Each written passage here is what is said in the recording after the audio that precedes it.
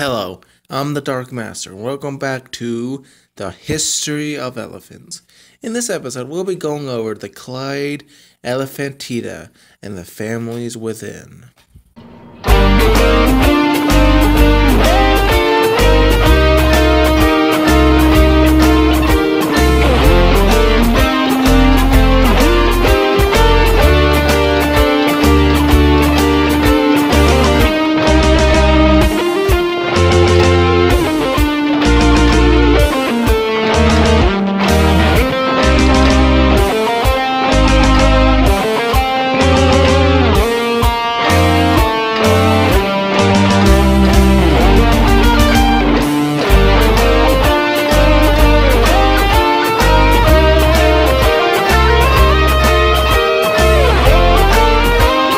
Elephantidae is the other half of the Elephantomorpha.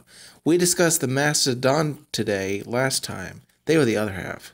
There are four groups in this group: Choerolophodontinae, Amebelodontidae, Gomphotheres, and Elephantoideae. Let's start with Choerolophodontidae. The first family, Choerolophodontidae, used to be considered part of the Gomphotheres. We'll get to that group in a bit. However, it was determined that they were more primitive than the other Gomphotheres. There are two genera which lived in the Miocene from 17 to 7 million years ago. The species Afrocoodon is known from little more than teeth, so the focus shall be on Choerolophodon. Choerolophodon lived during the Miocene in Eurasia. Fossils have been found in Southeast Europe, Iraq, Iran, the Indian subcontinent, and China. It was a smaller proboscidean with very low and flat skulls. The small lower tusks are believed to have been a divergent, but otherwise, the genera might represent the ancestral form of the Elephantidae. Now let's go over the Amebelodonts, which are slightly more well known. The Amebelodontidae were also considered to be Gomphotheres, but are now considered a distinct, more primitive family. They are mostly distinguished by their fact that the lower pair of tusks were flattened like shovels, while Gomphotheres retained the more tusk-like shaped, tusks. Genera of this included the quote-unquote shovel-tuskers, Amebelodon, Archibelodon, Conobelodon, Platybelodon, Cerbelodon, Taurinobelodon, and Progomphotherium. No, Progomphotherium wasn't a Gomphotherium. Amebelodon, for whom the family is named, was a genus of two species that lived from the middle to late Miocene, about 9 million to 5 million years ago. The species Amebelodon florideus was the older species, a little smaller than modern elephants. The next species was larger, Amebelodon Shi-Qi. Two other species were moved to another genus. That newly formed genus was Conobelodon, which was found in China and lived alongside the obscure genus Taurinobelodon and Progomphotherium. Now, as we go over the last three species, I'll discuss what this group is really like and dispel some misconceptions that they have. Those, like Platybelodon, were believed to have used their lower tusks, similar to shovels, to sort of shovel up swampy vegetation from wet areas of grassy savanna. They were also thought to have had a flap-like trunk. However, these beliefs have been challenged.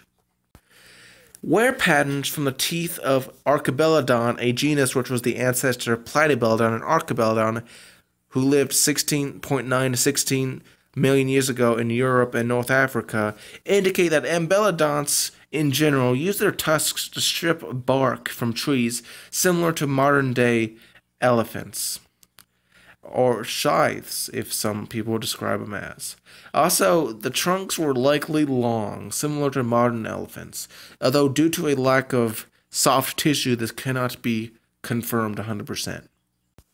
Cerbelodon, along with being one of the more obscure genera of Amebelodont, died out 2.5 million years ago in the Pliocene. The cause of their extinction is believed to be changes in climate and competition with a third/fourth, depending on how you define it, wave of elephant diversification, which also competed with the Gomphotheres, which survived much longer, as we'll explain in a bit. As a group, Gomphotheres have had a complex history, first erected by the German zoologist Karl Hermann Conrad Burmeister. It was discovered basically to be a paraphyletic wastebasket taxon with many unrelated lineages. It was originally classified into 4 subfamilies. Of these, 2 were found to be separate families that I discussed earlier, while the tetralophodont, quote-unquote, Gomphotheres were found to be, in fact, even more closely related to elephants, and thus were another separate group, but we'll discuss them in a future episode. Eventually, it was settled by D'Emilia Moltke that only the group formerly called the Trilophodont Gomphotheres form a natural group, and from this is where we can call the family Gomphotheres. There has been some shaky up with regards to the South American genera, but we'll go over the problems with that branch of the Gomphothera family tree. Now, however, let's go over the group that gave the family its name, the Gomphotherium. Gomphotherium, the welded beast, was a very long-lasting genus, surviving from the early Miocene to the early Pleistocene. It spread all across Eurasia, Africa, and North America. The species Gomphotherium productium was 8 feet 3 inches tall and weighed 4.6 tons, with an even larger species, Gomphotherium steinhelmensi, which was 10.4 feet tall and 6.7 tons. I must state that the sheer success and longevity of this genus is pretty much unchallenged in the mammal record. No other large mammal has so far lasted that long. It outlasted humans by a wide margin. The most iconic attribute is Gomphotherium's 4 tusks, 2 on the upper jaw and 2 on the elongated lower jaw. The lower tusks were somewhat shaped like a shovel, but nowhere near to the extent that the Amebelodonts had. These tusks were covered in enamel, unlike modern elephants.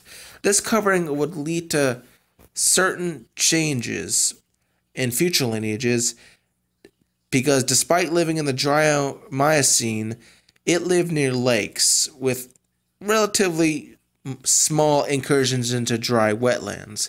In comparison to earlier proboscideans, Gomphotherium had fewer molars, but the remaining molars had higher ridges to expand the grinding surface. With regards to the enamel is not very good at conducting heat. That will become relevant in a little bit. Gomphotherium was the most basal Gomphothere, from which the others diverged. Next we come to Gnathobeladon, a genus endemic to North America that lived from the middle to late Miocene. It is called a spoon-billed Gomphothera, since the lower jaw was elongated and shaped like a spoon, similar to the quote-unquote shovel tuskers. However, Gnathobeladon did not in fact have those lower tusks, merely having sort of a weird jaw shape, but it wasn't actually supported by tusks, so it is believed to have evolved convergently. Megabelodon was another genera of Gomphothera that lived in North America from the Miocene to the Pliocene. It is a disputed genus. Some think it's a synonym for Gomphotherium.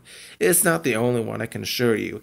Eubelodon was another genera of Gomphothera restricted to what is now the Great Plains. Aside from the downward pointing tusks, I would like to note the decreasing size of the lower tusks. The loss of lower tusks is a recurring trend in proboscidean evolution. The last Old World Gomphothera, Cenomastodon, the Chinese browser, had lost its lower tusks completely. It is believed that this occurred as a trend in multiple different lineages is because tusks are very heat conductive, meaning they lose a large amount of heat and colder climates, and only a single pair is needed for both defense and sexual activity.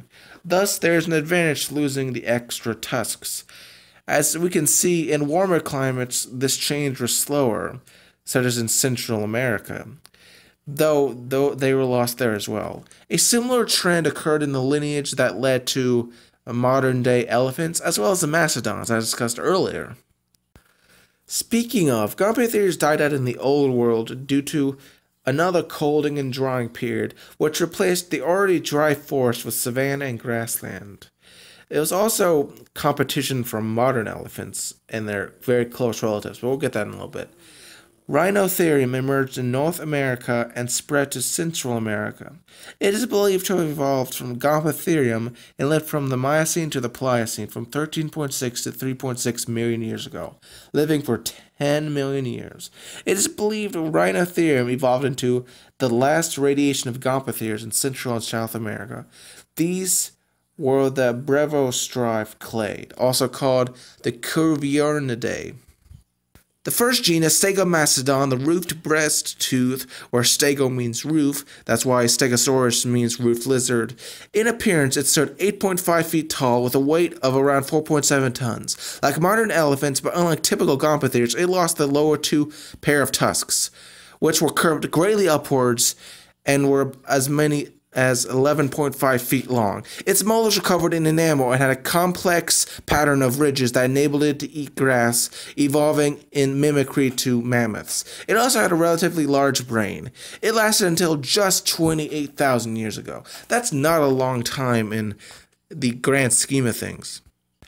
The next non-controversial genus is Cuvieridae, named after the very famous paleontologist George Cuvier, which is considered the founding father of paleontology, and discovered the genus. Cuvieridae would have stood typically around 7.5 feet tall and weighed 3.5 tons, but its most characteristic trait were its spiral-shaped tusks that jutted outwards. This genus probably initially evolved in North America around 5.3 to 5.2 million years ago from a population of Rhinocotherium. During the Great American Interchange around 3 million years ago, it, alongside the ancestor of the last two genus, which we'll discuss in a bit, moved south. They were the only proboscideans to reach South America. It arrived later and as such apparently had a more restricted, though it was still relatively successful, range. It survived until 13,390 years ago, though there is evidence of them possibly surviving till 200 to 400 AD, but this is controversial. If true, they would have outlived the last of the woolly mammoths and have been the last non-true elephants to survive to the modern day. The last genus/genera that we'll be discussing is Haplomastodon and Nodiomastodon. For this video, I will just state that I consider them to be separate but very similar genera. Nodiomastodon, however, will be the focus of the rest of the video. It must be stated that if you shave a lion and a tiger, they're nearly identical, and it's for that reason that I consider them separate genera. Now, there are possibilities that they are the same genera, but I'm just sticking to my opinion. But since I won't be covering Haplomastodon for the rest of this video, I hope you can understand. Nodiomastodon was endemic to South America from the Pleistocene to the Holocene, approximately 1.2 million to 0.006 million years ago. It was widely distributed over most of South America, excluding the high Andes. The species is morphologically viable, and it was a very convoluted taxonomic history, as well as a mysterious evolutionary history. Nodiomastodon, like the other Central and South American Gomphotheres within the Brevostriped clade, also called the Cuvieridae family, had lost its lower tusks, similar to modern elephants. Unlike the other two genera, its tusks were not as sharply twisted, such as Cuvieridae, or as curved upwards as Stegomastodon. It would have likely lived similar to elephants in population and behavior. It ate shrubs and grasses, as indicated by the grass residue on its teeth. The extinction of the Gomphotheres can be considered an explosive end to a fading lineage. True elephants had outcompeted them in Africa, stegodons in southern Europe and Asia. Mammoths outcompeted them in northern Eurasia and even North America, the group's stronghold. While South and Central America did have climate change, it was much less and allowed them to survive for quite a while. But this stress, and combined with a general shift from mixed feeding to more specialized feeding, set them on a precipice. However, it was in this time of increased stress a new force arrived. The ancient ancestors of Native Americans. All of this combined led to the group's extinction at a generally recognized date of 6,000 years ago, possibly 400 AD at the latest, if an account is true. This is a great loss, and I am truly ashamed. But hey, 400 AD, that's pretty good. And so ends this episode. The fourth taxonomic family, Elephantoididae, includes the elephants and their closest extinct relatives, such as the stegodons and mammoths, which I've mentioned earlier. We shall discuss them next time. I'm the Dark Master, and consider subscribing for the next episode of The History of the Elephants.